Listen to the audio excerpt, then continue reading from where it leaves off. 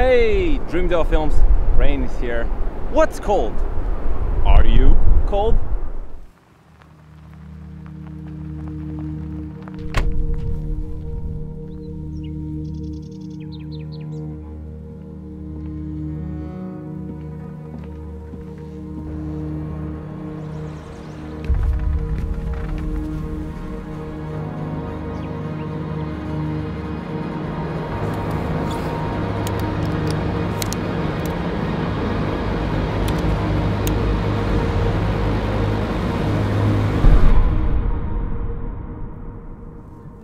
Filmmaking has changed quite a lot in the recent years.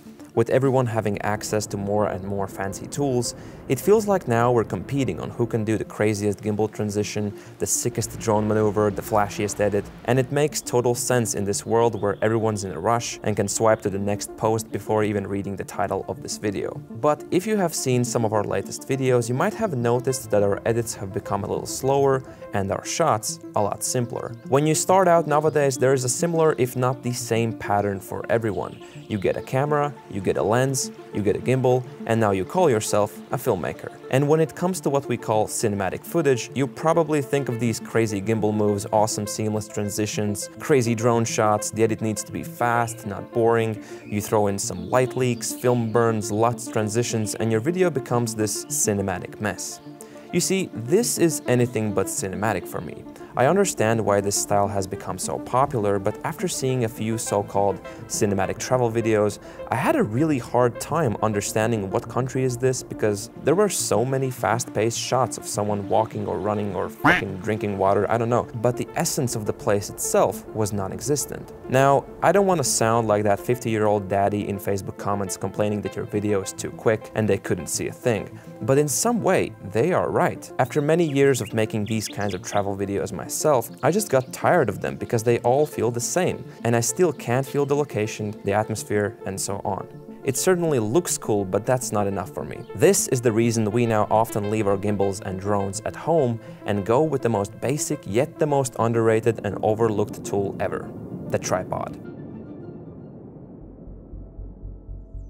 Tripods is an interesting subject. They're super accessible, anyone knows what it does and how to use it, so why are people not using them? Well, it all comes down to the lack of patience and commitment. With tripods, it's not as simple as finding a random place, going into the POV mode and doing a sick gimbal move. This tool can certainly help you get the shot, but it cannot enhance it in any way. See, with a gimbal you could be filming the most boring subject ever, but as soon as you go into the vortex mode, people go, "Yeah, dude, that's so cool!" But with a tripod, it's all about the subject, the composition and the framing, which makes them the easiest to pick up, but the hardest tools to master.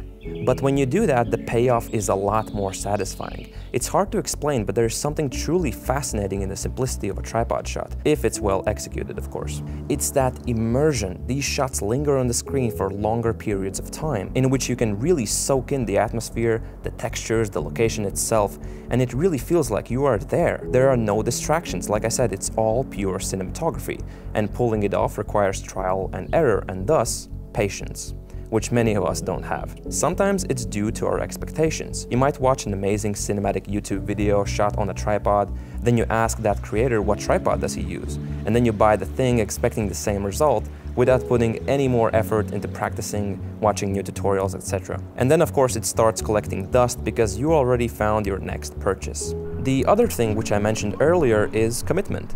You need to be committed to your shots. Yes, it requires a lot of walking, scouting for good compositions, fiddling around with the adjustments to get that sweet angle. It's definitely a time-consuming process.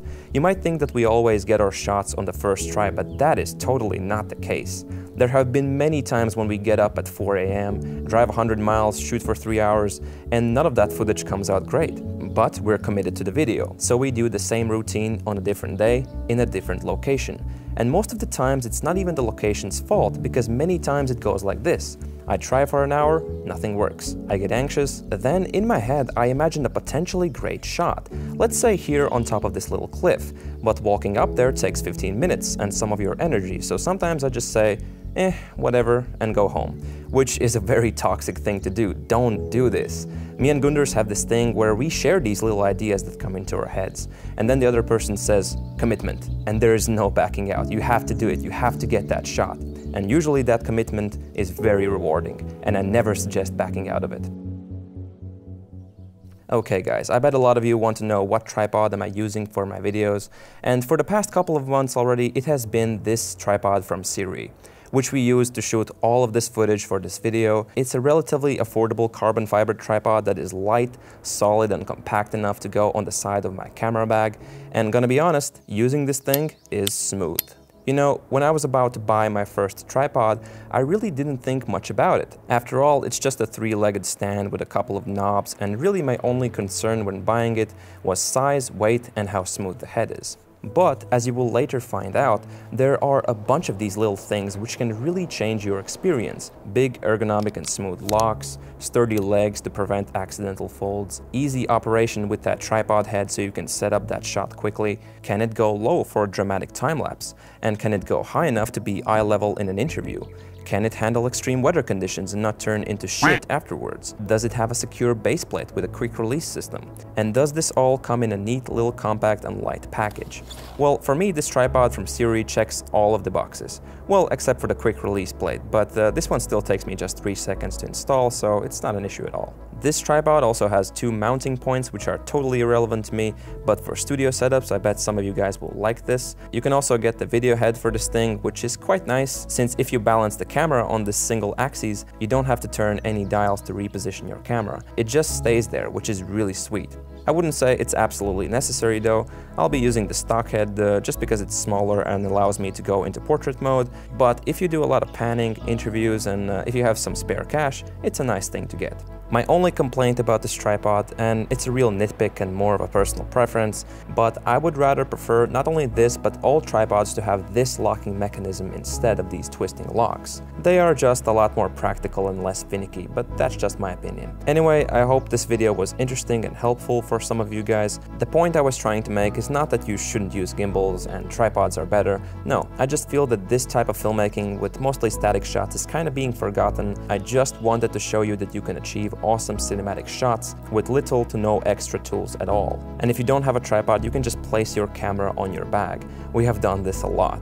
And if you're interested in this sort of filmmaking, I would highly recommend seeing the movie Silence, which has many breathtaking shots with a very simple yet extremely effective cinematography, and it's also a great story too. Revenant also comes into my mind as it has some of the best cinematography I have ever seen. I think it had a lot less tripod shots, but the camera moves are still very simple, so just watch both of these, you won't be disappointed. Anyway, thank you so much for watching this video, subscribe to this channel for more awesome cinematic content, and you know the drill. Peace out.